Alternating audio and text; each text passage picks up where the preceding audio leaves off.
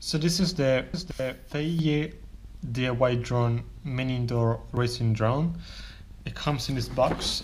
It says here it can do a battle, it has a gyro, HDMI camera, but it doesn't actually have one. There is another model. I think on the back here you can check which model has the camera. So this actually is a 605 without even a camera, but there is a 605 with a 720p camera, so just be aware of that. It comes at like you need to assemble it, so you can see over here that you need to put down the motors, the props, the camera and the frames. So if you open it, well, you got remote control over here, the frame, the camera, and all you need to assemble it. So let's go ahead and assemble it. It's pretty easy. So you got a frame, so you got here the brain, that is a, I'm not sure what it is. The orientation is very important. It also goes on in one way. So you got a hole over here, and you're going to see this sensor over here that is actually for the battle. So you can fly two drones and battle together with laser, but because we got only one, we cannot do this.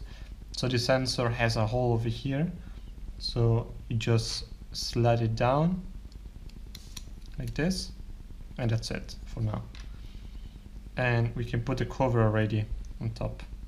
So here again you got holes for the infrared and the battery, so make sure you have the right one. So you can see there is a small hole there for the LED, and this is for the battery. So just press it down, you hear like a click, and that's it. And then you got the motors as well, they're easy. So you got clockwise and anti-clockwise, and the difference are in the colors. So if you flip over, you can see there are different colors on the plugs. So for example, the red one needs to go over here. So you put the cable down in the hole, and then you push down the motors, and then you plug the cable. And there is only one way. There's a little notch that goes towards the inside. You press it down, and then there's a little hook over here for the cable to keep it tidy like this. So let's go ahead to do the other ones.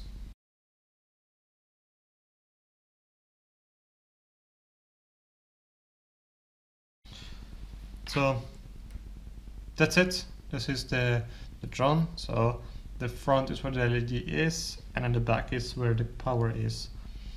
And then you're going to have props. So you're going to have 8 of them, but you will need only 4 of them. So you can see over here, I don't know if you can see them, but there is written B. So you got 2 versions, B and A. So get 2B and 2A. So they say A goes on the red motors. You just press them down. They might come off when you crash, maybe when you fly too hard, but that's normal. And if you break all of them, they're very similar to like normal ones that for micro drone, so you can just buy them online pretty cheap. And then last things, you got the battery. This is a 3.7 volts, 350 milliwatts. It should be alright for 5 minutes top max, and then you just plug the connector inside. The remote needs 3 batteries that are double 3. To use it, just turn it on. You up and down, and then this is synced. To turn it on, actually, you need to press hold let me put 20 shots. So you need to put the joystick all pointing inside, so like this, and then to turn it off outside like this, and that's it. So 360 is the flip. VS is actually battle mode, but we don't have a second drone, so we cannot test. The rocket is actually the speed switch. That it means that you potentially change the speed, yeah, high, medium, low. And then you got the picture trigger, but you don't have any camera, so you can't do anything.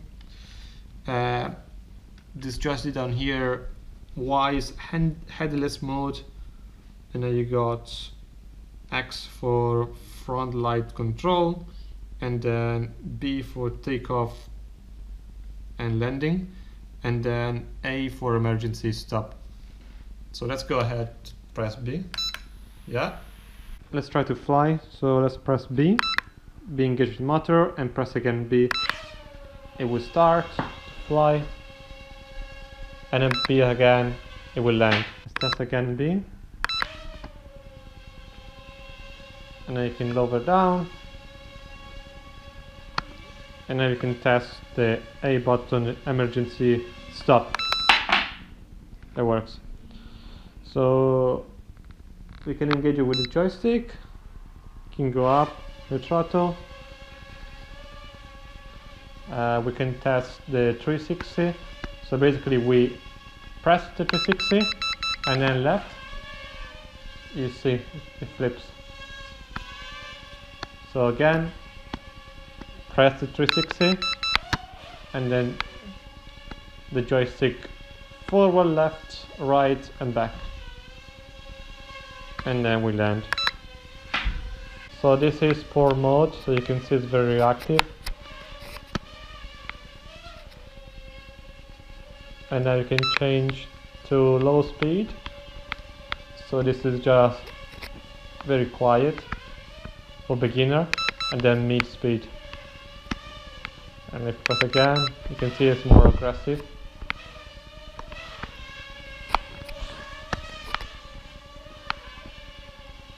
And that's it.